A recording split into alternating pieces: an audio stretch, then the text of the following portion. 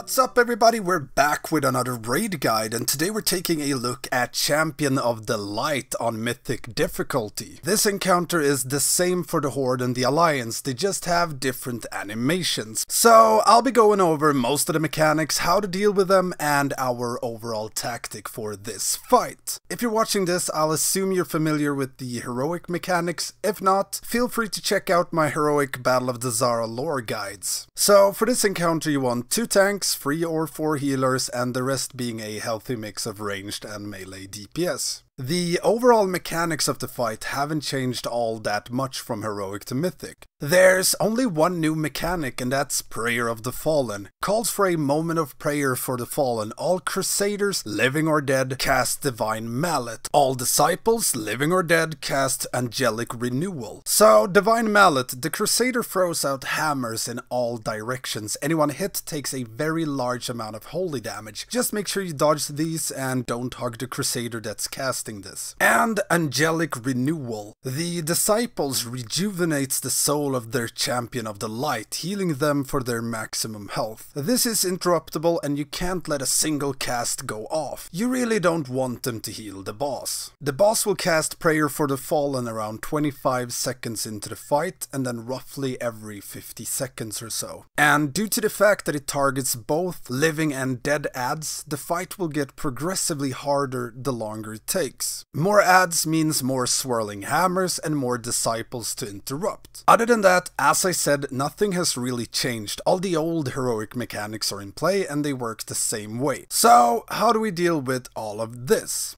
We tank the boss in one of the corners and the adds on the opposite side. This again makes the blind easier to dodge, the waves of light never hits any players, and the Divine Mallet from Prayer of the Fallen becomes very easy to see. Just like in heroic, you want to ignore the adds during Seal of Retribution and just nuke the boss. It doesn't matter if the adds heals during this phase. Of course, if you can keep them low during Retribution, it does make the Reckoning phase a tad faster, but not mandatory. And as soon as Reckoning phase starts, everyone swap to the adds and kill them off. Make sure to dispel the adds if they are hit by the wave of light during this phase. Make sure that the adds aren't standing in consecration, grip or knockback if needed. Melee DPS, be on your toes a bit. If Prayer of the Fallen is cast, you don't want to stand next to the crusader. The Divine Mallets really hurts. And of course, make sure to interrupt the Angelic Renewal when the disciples cast it. If possible, you want the crusader to die far away from the raid, just to make dodging the Divine Mallet a bit easier. This becomes more important the more adds you get before defeating the boss. If you only get 1 or 2 crusaders, I wouldn't worry too much, just don't let it die next to the range camp. On that note, when the adds die, the boss will cast Judgment Reckoning. Healers might want to use a cooldown here to top the raid, wait for the boss to cast Seal of Retribution, and then go back to the boss. And at this point, it's pretty much rinse repeat. Make sure that you have some range DPS assigned to interrupting the disciples during Seal of Retribution. And for you tanks out there, we had 1 tank on the boss at all time and 1 tank on the adds at all time. So we never tank swap during this encounter. You can reset the Sacred Blade dot when the boss casts Judgment Retribution by getting far away from her. All DPS should be on the adds at this point anyway, so it doesn't matter if the boss runs around a bit. If you're a Brewmaster, you can put your Transcendence at the far end of the room away from the boss. Otherwise, you can use a Gateway or a Priest Grip to get away fast. If this isn't working out for you, just tank swap when the first set of adds are dead. And for you healers, this fight really all depends on your overall raid DPS. The longer the fight, the more healing intense it will get. It all depends on how many zealotry stacks the boss will get. So if you play the fight well and with enough DPS, there will be pretty much no healing required at all. The tanks might get smacked around a bit, but that's about it. And that's pretty much it, that's the whole fight. In all fairness, this is heroic with an additional interrupt, so as long as you don't let Angelic Renewal go off,